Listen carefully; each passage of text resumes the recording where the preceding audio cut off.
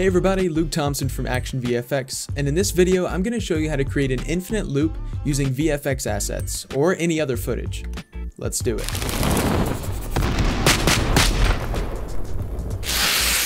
To do this, I'm going to use a script called the LoopMaker by Lloyd Alvarez on aescripts.com. I'll include a link in the description. It is worth noting that this is a name your own price tool, so you can proceed to checkout for free. But as always, if you find this useful, go back, pay some money for it, because that helps support artists that make cool stuff. With the LoopMaker installed, you'll want to go ahead and drop your source footage in. I'm using a clip from our Flame Torch collection. Set your start and end point for where you want the clip to loop.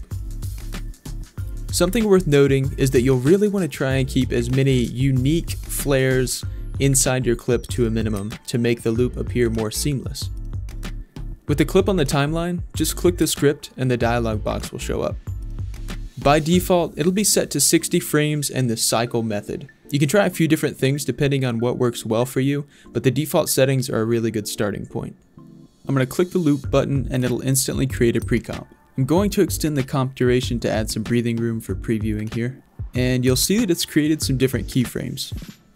I'm going to duplicate this clip, I'm going to hit U to reveal the keyframes, and I'm just going to line up the keyframes from the end of the first clip and the beginning of the second. And it's also important to drag this back so that it's not overlapping at any point. So as we scrub across the timeline here, you'll be able to see that it's not looking very seamless. This is due to the frame amount that we've selected. So to fix this, let's drop this frame rate way down and see if we can get it to stop dissolving. Let's drop this frame rate to 5 and repeat the process of duplicating and aligning our keyframes. Now let's play this back and see what it looks like. The transition is much faster, which makes it look like a much more natural loop. This helps because the fire is really fast moving, so it really works well with that quick transition.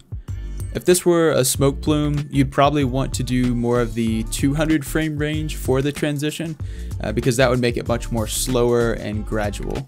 If I go into this pre-comp, you'll see that the individual clip went from 869 frames to our now extended version at 2612 frames.